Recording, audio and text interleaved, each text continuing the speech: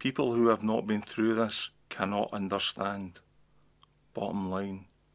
Every day you try to get your child to talk, to eat, get dressed. You hope and pray that there will be some progress tomorrow. But at the same time, you're watching, knowing, feeling the pain they're going through. I can't hug her.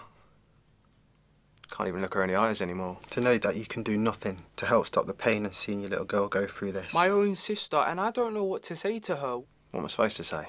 I mean, how do you give your daughter hope that her life is going to get back to normal? I told all my children that I'd be there to protect them. Your son has taken my daughter's life away from her. And to be completely honest, I don't think she'll ever get it back again.